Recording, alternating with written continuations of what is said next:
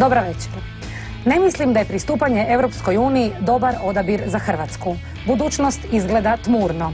Ljudi žive od iluzija i maštarija.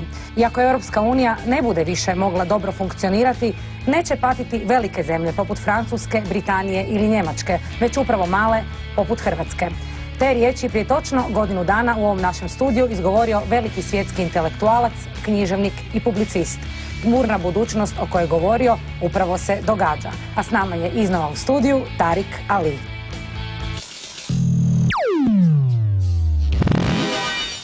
Socijalist, ateist, filozof, antiimperialist, filmaš, pisac, povjesničar. Tariq Ali rođen je u gradu Lahore koji je u to vrijeme bio pod britanskom kolonijalnom vladavinom.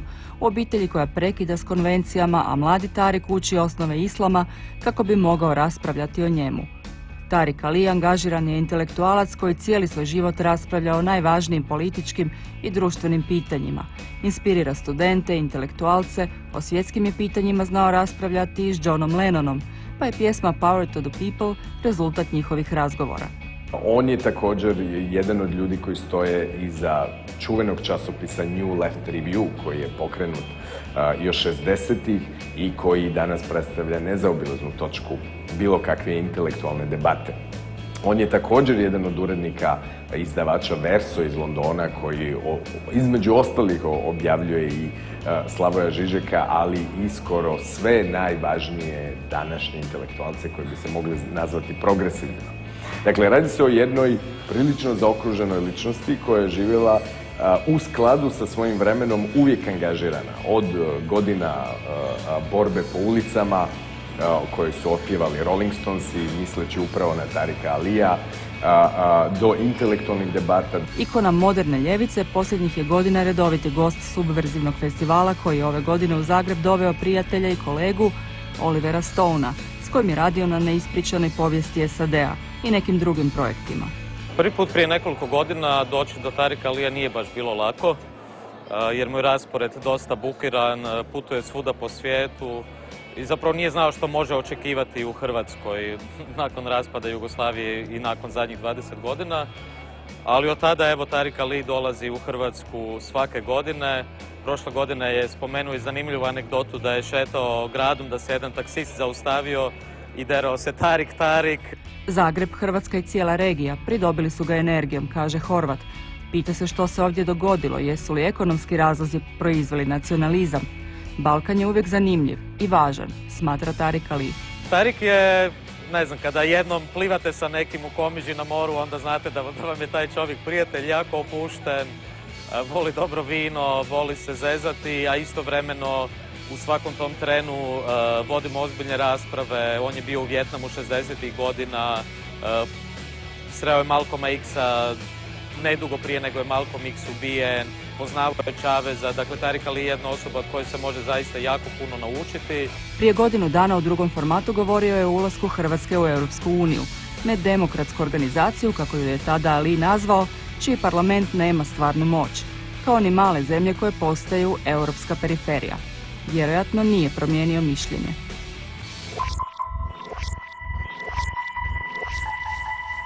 Dobra večer još jedanput. Dakle, s nama u studiju je Tariq Ali. Dobra večer i vama. Izuzetno mi je drago da ste došli. Ovo osjećam nekako kao da imamo starog prijatelja u studiju s kojim možemo ponovo razgovarati o teškim problemima koje muče ovu našu malu zemlju. Evo, danas već pred vratima Europe. Za nešto više od mjesec dana ući ćemo u Europsku uniju. Htjela bi da nam malo pomalo da se prisjetimo, dakle, našeg prošlog intervjua prije točno godinu dana kada ste nam rekli ove riječi koje sam ja koristila u najavi i bili prilično skeptični prema tom našem pripojenju zajednici. Naravno, što se dogodilo u zadnjih godinu dana, ovako, iz vaše perspektive gledano, što se događa u toj Europi? Well, the situation has got much worse. We have mass unemployment of young people and old people, but mainly young people growing up, the new generations. 40–50% of them will be out of work for the foreseeable future. In even large countries like Spain, like France, Last year, I was a bit more optimistic. I thought the large countries might do better, but now they're being affected as well. And what is happening to them will be multiplied and exaggerated in the smaller countries, like Croatia and other countries, Ireland, Portugal even, where there's no future for young people. So the European Union, as we all suspected, had a choice. It could either be a social Europe or a banker's Europe, a Europe for the rich or a Europe for all the people. And they chose to make it a Europe for the elites, a Europe for the rich, with very little democratic accountability. So Croatia is supposedly an independent country, was very proudly it became independent, but you know, all that sovereignty is going to disappear. And you will be taking orders from the European Bank or, to be frank, from the Deutsche Bank. That is what is going to happen. I cannot foresee, unless there's some unpredictable thing, that this situation is going to change in the foreseeable future.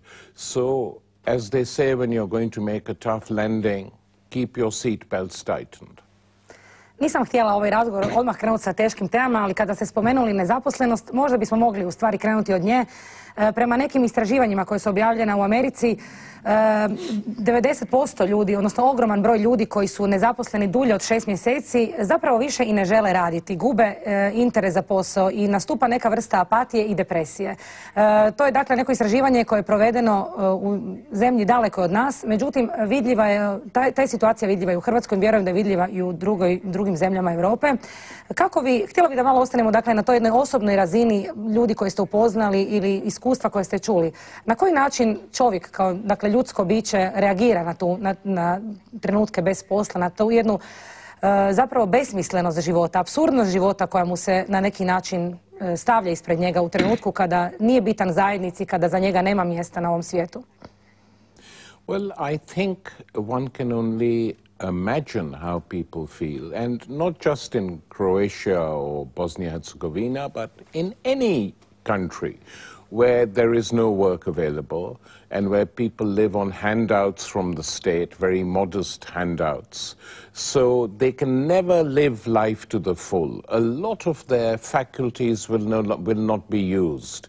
And they get used to this daily routine, which is, you know, probably they still have enough money to buy a cell phone and look on it to talk to people, become completely self-absorbed in themselves and the limited lives that they are permitted to lead, communicating with friends in similar situations and getting more and more depressed because they see that the societies in which they live offers them nothing. And it's very depressing. And I'm prepared to predict to you that the number of suicides amongst young people will begin slowly to go up. It's happening in some European countries, especially among 20-year-olds, 20-year-old men in particular. And the reason for that are complex and varied, but one of them is not having any belief, any hope in a future under this particular system of neoliberal capitalism, which has not changed despite the huge crisis. So the way it affects people is it makes them despair. And despair is an emotion that leads to passivity, never activity. And so people basically move away from society even though they are dependent on it for getting some money a month to live. But the fact that we are living in societies that actually do this to their young people, and elites of politicians and bankers busy making money and putting the money in secret bank accounts so they don't even have to pay taxes or keeping it in their cupboards. It's disgusting. There's no other word for it. That a society which cannot look after its poor, after its young people, is a sick society. Što se dogodilo s našim odnosom prema političarima, prema ljudima koji vode naše zemlje. Vjerujem da postoji jedno temeljno nepovjerenje u vladu, u vlast, zapravo u mehanizam države, da i tu postoji jedan osjećaj da tko god došao na vlast neće se ništa promijeniti. Zašto je to tako? I postoji li, vidite li vi volite govoriti da ste dakle u 60. i 70. postojala neka nada, danas ne postoji. Vjerujete li da će postojati neka nada, da će doći do nekakvog obrata?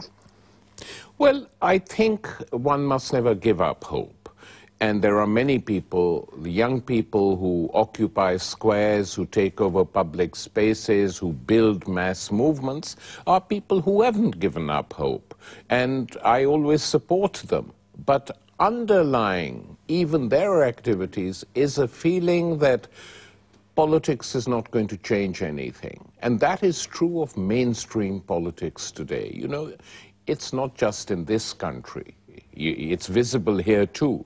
But almost in any European country, it doesn't matter for most people if you have a center-left government or a center-right government. The social economic policies they follow are more or less the same. And this is actually affecting the functioning of democracy. So people are saying, is this what democracy is? And the answer is yes. Under this form of capitalism, no real diversity is permitted. We can say what we like on television or in the press, or even the print media is now quite controlled. But we can still say, but it has no effect. And that is what is frightening. And you have these countries which, you know, all over Europe, which I describe being ruled by an extreme center. They make war on their own people through austerity measures, through imposing policies that create mass unemployment. Abroad, they go to a war whenever the United States wants them to. They put up their little hands, say, please take a few of our soldiers to war. We want to fight with you. So this extreme center is very dominant in most parts of Europe today. And this applies to Britain and France as well, you know. The only issue on which the center-right and center-left seem to be divided is what? It's gay marriage.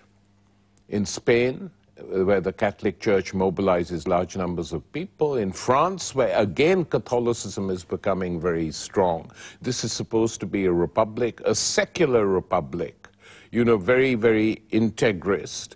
And here now you have the church playing a big part. You have mass unemployment in France. The largest demonstration in Paris a few weeks ago was not against unemployment, but was against gay marriage. 1 million people. 1 million people in the streets of Paris. So we are seeing a strange disintegration of traditional forms of politics, political protests, social protests, etc. And where this will end is difficult to predict at the moment. I'm worried because, you know, in many parts of Europe you have right-wing and extreme right-wing currents emerging, and some young people feeling no hope at all are aligned to them, looking for scapegoats, the Roma, the Muslims, whoever. Htjela sam vas pitati naravno i malo osobnih pitanja. Bili ste nam tu točno prije godinu dana. Kako čujemo, situacija je još strašnija nego što ste predviđali. Veliki interes medija za vas. Evo, kolegica Ivana Dragičević također razgovara o temama, dakle i o vašem posjetu u Zagrebu. Prepune Kino Europa. Brojna publika dolazi čut što imate za reći. A mene zanima, naravno, razgovarat ćemo i o medijima, ali prije toga što ste vi radili u zadnjih godinu dana? Gdje ste bili? Kako izgleda vaš svakodnevni život? Čime ste se okupirali? Čime ste se bavili?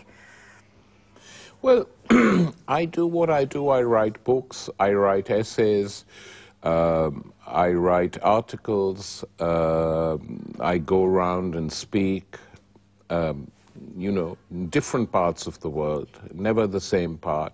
Zagreb I come to more often because I like the subversive cinema festival. It's very unusual, very unique. There's nothing like it anywhere else.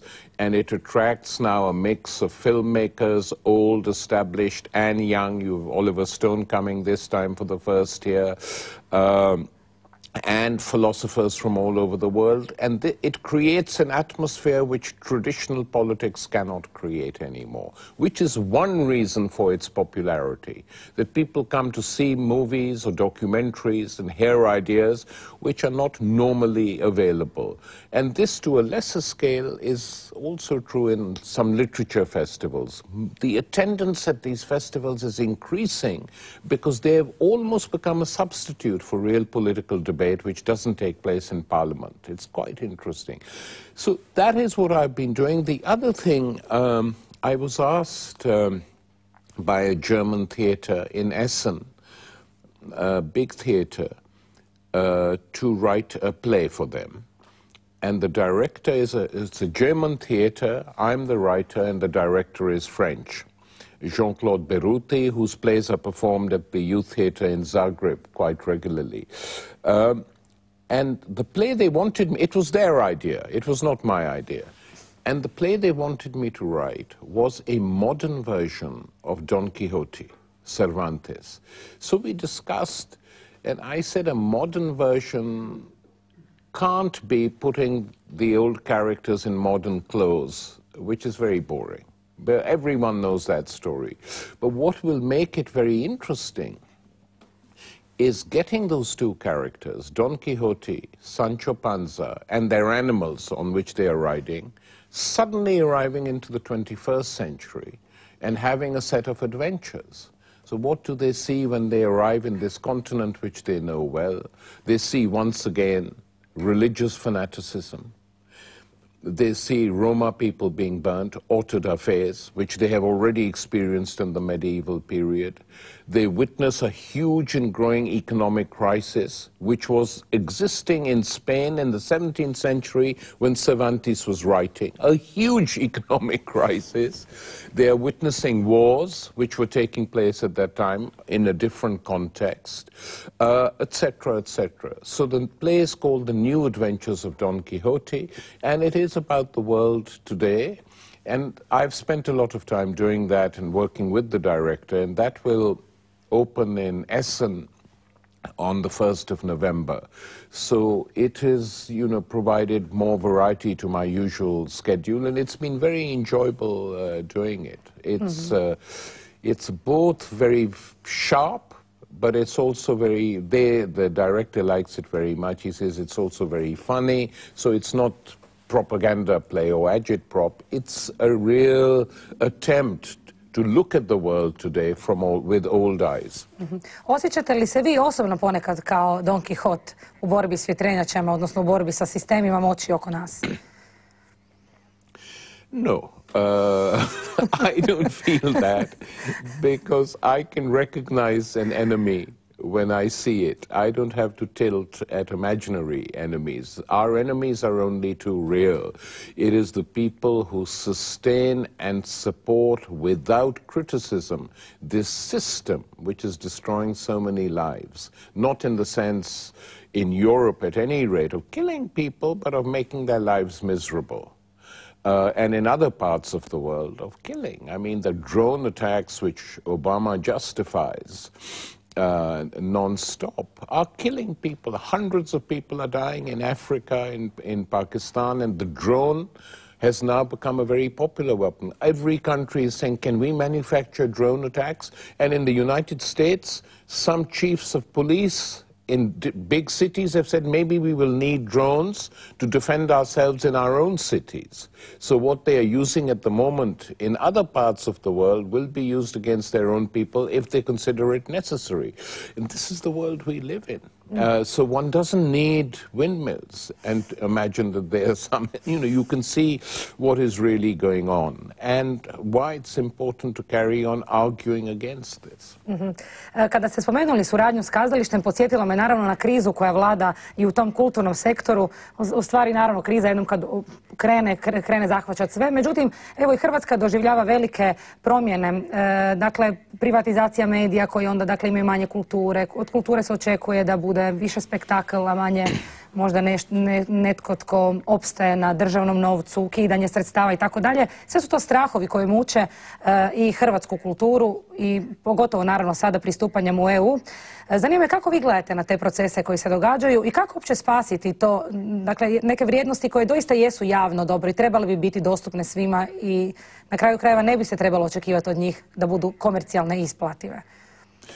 Well, what we are witnessing today is two intertwined processes.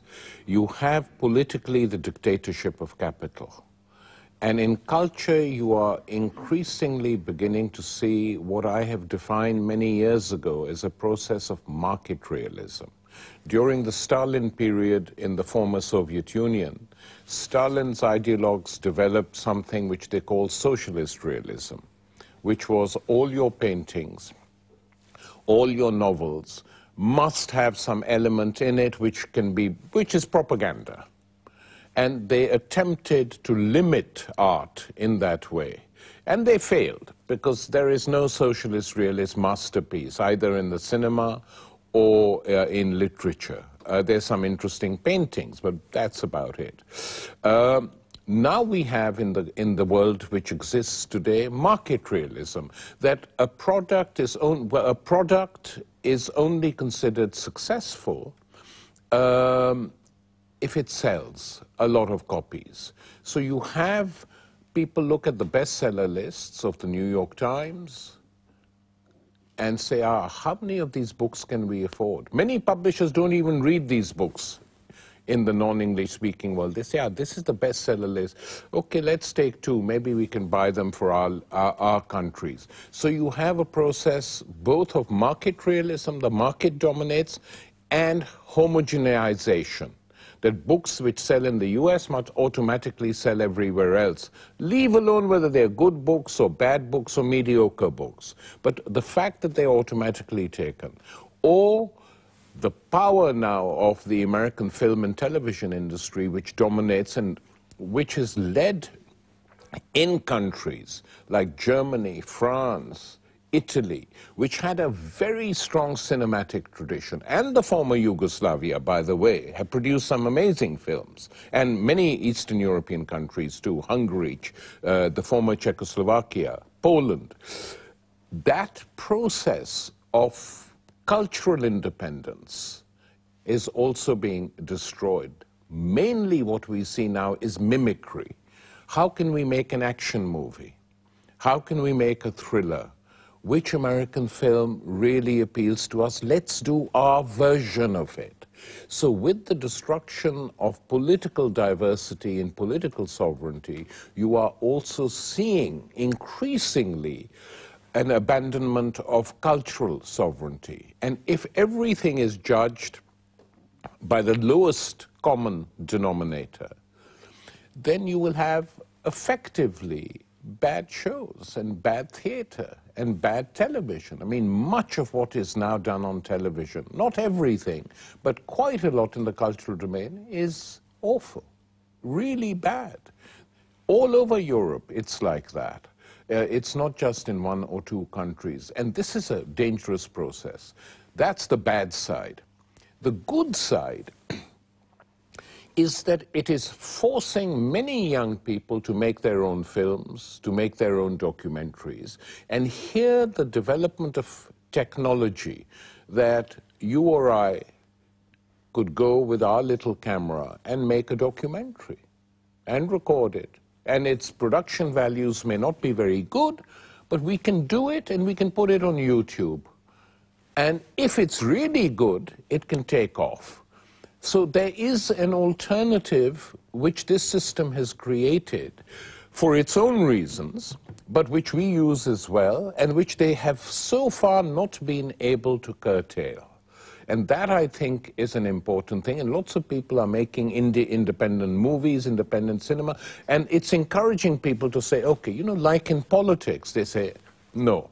The political system is tainted and filthy. We have to do something ourselves. In culture, too, that is beginning to happen. The most difficult aspect of that is in theater, where you need a stage, where you need subsidies from the state to maintain a culture. And you know, the other thing in the cultural domain is that what we used to have in the previous decades was the right to fail. So a television head of drama would say to you, you want to make this film? I'm not sure about it, but try it. Maybe you will succeed. That right to fail the market takes away because everything is determined by money. And that, I think, is very dangerous. You know, once my friends who did the Monty Python series on British television, one of them was telling me that when we first went to the BBC in the 70s and said, we have an idea, Monty Python, and the guy, the head of light entertainment at the BBC was sitting saying, okay, show me your jokes. And John Cleese and Terry Jones did a very funny act. And they thought it was funny. And the guy sitting in front of them said, I don't find it funny at all. It doesn't appeal to me. But I'll give you money to make 6 programs. Maybe some people will like it. And it became, as you know, a complete cult. And that is how it used to be, no longer. Everything is controlled, everything is determined by money, even on state television networks which try and mimic private television. So it's not good, but we fight it as best we can. And, you know, you still have people who make good theater, who make good movies. And young people are beginning to do this more and more in cinema and making documentaries which challenge the dominant ideology. So I'm not as pessimistic on the cultural front as on the political front. Ne znam koliko smijete govoriti o novom projektu koji planirate s Oliverom Stoneom, a najavili ste da ćete ga pisati u Hrvatskoj. To bi sigurno zanimalo naše gledatelje da ćete provesti evo jesen na otoku Visu. Yeah, I don't want to talk about that because, you know, it's better not to talk about film projects because so many of them don't happen. But it's true I'm working on a big project and I will write it on the island of Vis, which I love very much and which is different from all the other islands, which Korčula, Brač, etc., which are beautiful but now very big and very crowded and very touristy. And Vis, I think, has been saved because it was once controlled by the Yugoslav army, so they did not allow any building on it, which is very positive, and I hope the Croatian government keeps it under control, because that is a beautiful coastline, very peaceful, very calm, with a very wonderful lobster restaurant in Komisa. So I like it very much, and I will try and spend September there to do some work, but it's for work, not pleasure, but also the sea is close by and I love swimming, so I will do my swim and write, and I hope something will come. Htjela bih vam pročitati jedan mali citat iz vaše knjige Sukob fundamentalizama. Radi se o vjeri. Htjela bih da nam kratko nešto o tome da prokomentirate. U prvom poglavlju ateističko djetinjstvo, dakle započinjete: zapravo nikada nisam vjerovao u Boga, čak ni na tjedan dana, čak ni između 6. i 10. godine kada sam bio agnostik. Ovo nevjerovanje bilo je instinktivno. Bio sam siguran da ondje vani nema ničega osim prostora. Je li vam bilo teško živjeti u toj nevjeri? Ljude to sigurno zanima, kako se nositi sa životom, sa životnim nedaćama i sa problemima kad imate tako čvrste stavove i kad već od malih nogu znate da ne vjerujete u Boga. I have not had any difficulty with this. And you know, nowadays it's difficult to imagine this, but I was growing up in a Muslim country, in a Muslim society, and I think back now to all my friends at school and at university in Lahore, in Pakistan. None of them were believers. Actually, in this part of the world, you shouldn't find that very difficult, because many of my Yugoslav friends or Bosniaks or who are Muslims culturally and born into the religion were not believers. So you have this tradition of dissent and skepticism. You know, it's just like, for me, the idea of God or God's son, which is even more surreal, that God only had one son, this is a sort of mythology of the Catholic Church, and that he gave up his life to redeem the world, etc., etc. These ideas are useful as a crutch. Like if you are lame and you can't walk, or you have one leg, you need a stick with which to walk. And for me, people who are, I don't criticize them because it's their right. If they feel mentally that they need help, instead of going to a psychiatrist, which is expensive, they believe in something up there. Because I don't like the sort of atheists who have become fundamentalist atheists. I don't like fundamentalism of any sort, religious or political, or dogmas like that. And atheists who have become so hardline and fundamentalists who attack religion non-stop as if nothing else exists in the world, I don't like that, because the fact is that religion has existed now in some shape or form for 4,000 or 5,000 years. We can argue, were the Greek gods and goddesses more interesting than the single God in the sky in which Christians, Jews, and Muslims believe? This is the belief of these three monotheistic religions. The Buddhists don't believe in that. The Hindus don't believe in that. And in the old days, no one believed in that. You needed different gods and goddesses to reflect all the problems that existed on earth. So you identified with a particular god, a god of war when you're making war, a goddess of love when you're making love, whatever. More interesting. And the ancient Greek mythologies, I grew up reading them. I always loved them, actually, because they were like adventure stories. So this monotheism imposed limitations on the capacity of people to think. And many of the early religions were very sharp. This is how you have to think. It went on till, the big events like not being able to see how the bodies in space moved even. You weren't even allowed to think that. So religious dogma held the world back. And I've never felt the need for it, to be honest with you. I understand people who do. I don't criticize them. But on a personal level, people have the right to do what they want. It's when religion enters politics that I'm then very critical, whether it's Islam or Christianity or Judaism, and we have examples of all three. And the organized church and the organized aspects of religion are deeply reactionary in most cases. Not everywhere, but in most cases. Mm-hmm. Drago mi da ste spomenuli ovo prestanak mišljenja, odnosno manipulaciju ljudima kroz nemišljenje. Jer upravo na festivalu na kojem vi gostujete i na brojnim drugim konferencijama se tjera ljude upravo da misle, da se zagledaju u sebe. Ali to nas dovodi naravno i do medija danas. Do medija koji su također na neki način postali glavni manipulatori, mogli bismo reći, našeg mišljenja. Kako vi gledate na tu sliku svijeta? Jesu li mediji doista danas, s obzirom da su sve što nas okružuje, da izvan njih gotovo da i ne postoji stvarnost, jesu li doista toliko snažni u oblikovanju našeg mišljenja, odnosno nemišljenja, sprječavanja da budemo možda malo više analitičari prema sebi? Well, I know that it's very fashionable these days to attack the media non-stop and blame the media for the problems of society.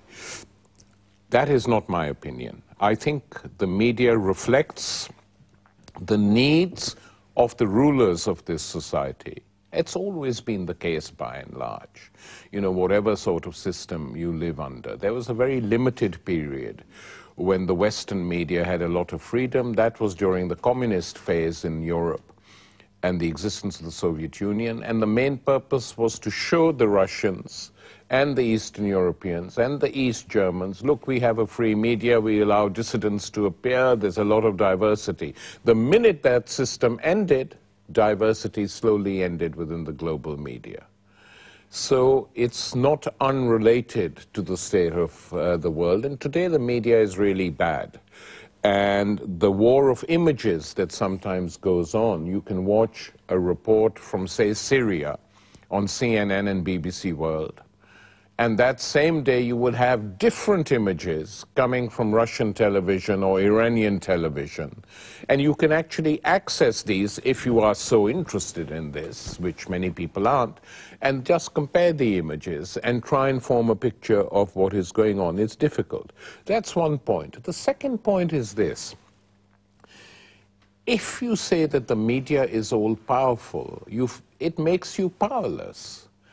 And when I look at the developments in South America, it completely challenges this view of the media being all-powerful. In Bolivia, in Venezuela, in Ecuador, to name but 3 countries, 98% of the media was against the late Hugo Chavez, against Evo Morales, against Rafael Correa. And the Ecuadorian media was so bad, they're making up lies of. Despite all this, these people won. They won, not once, but a number of times, which shows that people are not as stupid as some imagine. That when it comes to making choices which affect their daily lives and their futures, they ignore the media. Yeah, they watch soap operas, they watch soft pornography, whatever you want. But when it comes to making choices, they don't necessarily listen to what the media is telling them. This was also true during the Iraq War. That the media was saying Saddam Hussein has weapons of mass destruction, but millions of people didn't believe them. They came out and demonstrated against the war. So I think we must be careful of demonizing the media too much or of giving it a position which in reality it doesn't enjoy. It's just part of the societies in which we live today. Very few people trust it. Fewer people believe it. They switch it on because they're used to it. And they watch these images. Sometimes, of course, when the United States wants to go to war, these images are used in a particular way, very carefully and repeated and repeated and repeated. And people then say, oh God, we've got to do something, let's go to make war. And then the images which you should be getting from the effects of that war, you never get. Like NATO bombed Libya for 6 months. Not a single image of the results of that bombing on Libya or how many people were killed. That is the pernicious side of the media, but all-powerful, no. Moram vas pitati jedno osobno pitanje. Čega vas je u životu najviše strah? What do I fear? Personally, I don't particularly fear anything. You know, I don't fear death. We all have to die, and not being religious helps. Because one aspect of religion is to reduce the fear. Religion is a lot to do with the fear of death. Because in all these religions, in different forms, you have the view that once you are dead, you will go to hell or heaven or purgatory or some transitional station where you have to prove you're good before you can either go up or down. all this is designed to stop people fearing death. It plays a very important part in religion, and so there are images of heaven. In the Islamic heaven, the images are very erotic, that if you are a man, not for women, but if you're a man and you have led a pure life or you have been good and you're sent up to heaven, you can drink. You can't drink on earth, you can drink in heaven. You can have sex for 99 years. Oh, I can't even go into it. It's fantasy, but quite interesting fantasy. But if you don't believe in any of that, what is the reason to fear? You know that what the laws of biology are, that you die. You live, you die, and you usually, die after a certain age unless you're afflicted by death. So I have no fear of that. I mean, so on a personal level, nothing. But as a human being, I fear what is happening to the world. You know, when I look at countries where nothing is being done for poor people, when I look at the country in which I was born, Pakistan, where the statistics show that 60%, this is a country of 200 million people, that 60% of the children that are being born in that country are born either moderately or severely stunted. So they will never grow tall as they used to once because of malnutrition. That makes me angry, and I fear for them and their futures. And similarly, in other parts of the world, you know, when I see what is happening in parts of Africa and now parts of Europe. So for me, it has never been a personal thing, you know, what will happen to me. It's not important in the scale of things. So I'm an individual, I will live, I will do what I do, I'll die, full stop. Ne bih htjela da završimo s takvom rečenicom, premda drago mi je da imate taj stav, naravno što će biti. Biće drago mi je da ste nam došli u studio. Evo, završavamo ovaj razgovor. Htjela bih da dođete naravno iduće godine u Hrvatsku na Subverziji festival, vjerujem i prije ćemo se možda sresti negdje. Nadam se da će prognoze neće biti tako crne, premda evo, ništa se dobro nije dogodilo u godinu dana. Hvala vam lijepo i želim vam ugodan boravak u Zagrebu ovih još nekoliko dana koliko ste tu. Hvala i vama, dragi gledatelji. Vidimo se ponovo za 7 dana, do tada srdačan pozdrav od cijele ekipe Drugog formata.